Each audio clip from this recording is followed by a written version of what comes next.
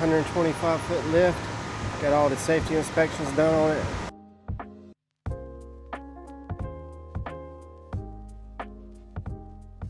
This morning we have a 12-strand single mode fiber optic cable to install between two E-houses. Right now I'm over at the laydown yard where we keep our reels of fiber, picking up the reel we need for today. Then we'll head over to the job site, check out the lift, and get started. Here's our laydown yard where we keep a bunch of fiber cables from previous jobs, from upcoming jobs. Just keep stuff in stock in case there's a damaged cable or new projects that come up. In our office, getting everything loaded up.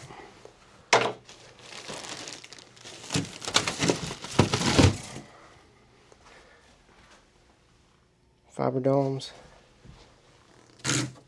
pigtails, brackets, housings, water. Getting ready to load everything up on the van, head over to the job site.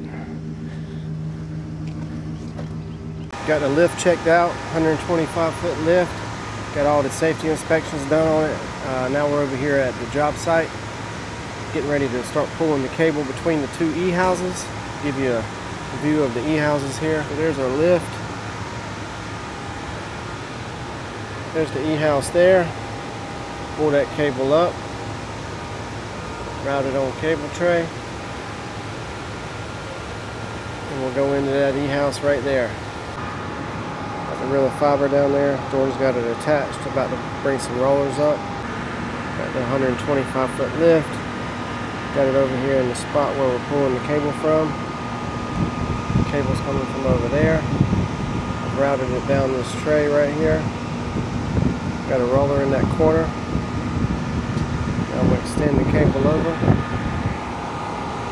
Take that cable tray right there. That's going to go over and down into the E-house. Got the fiber cable pulled in. As I was bringing the lift back, we just stopped and we're going to do a few camera maintenance items. Swap out this dome right here with a new dome. You see how dirty that is. We'll replace that with a new one. Should be good to go. So we got the cable installed. Now we're just routing the cable from the outside of the E-house into the inside, and then we'll get it prepped and ready to be spliced. We're going to be fusion splicing a pigtail to the feeder fiber that we just pulled in. And we'll get it all prepped and ready today. We'll be splicing first thing in the morning. This is the hole where the fiber's coming up through the floor of the E-house. Putting the knockout in the floor panel now. Got the Milwaukee knockout set. Just puts a clean hole right there. Now we'll push the fiber, push it up through the hole. Go ahead. Keep on keeping on. Pull it, pull it, pull it. Nice and easy. A little bit more, keep going. A little bit more, keep going, keep going, keep going, keep going. A little bit more, a little bit more. Alright, there it is. Straight. You need more? I got more.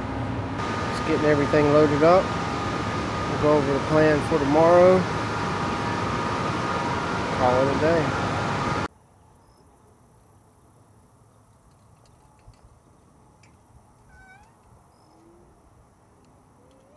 Got finished with day one of this job at about 6:30. Came to the campground, the KOA, near where I'm working at. I'm gonna stay here tonight and get up early and start back at it again tomorrow.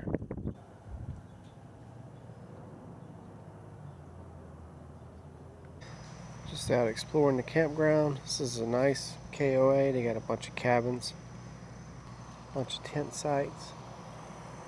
Bunch of sites on the water. Very nice campground. Definitely recommend if you're in the Newbern, North Carolina area.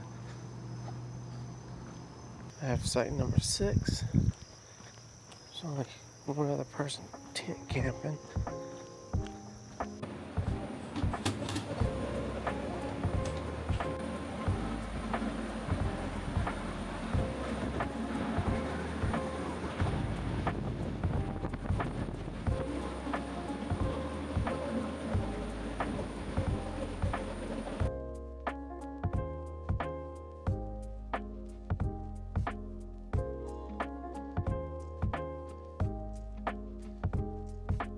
So we got one side of the E-house terminated or spliced. Now we're at the other E-house, working on it, getting it spliced up. Then we'll test, label, certify, move on.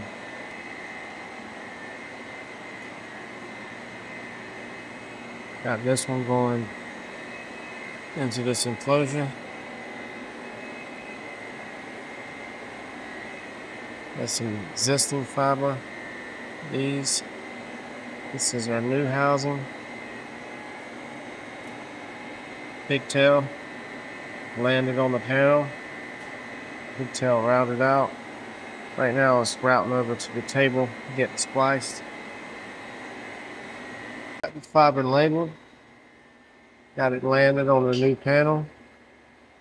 Got the jumpers installed, labeled, ready to be connected. Setting up the OTDR so we can test, certify the fiber.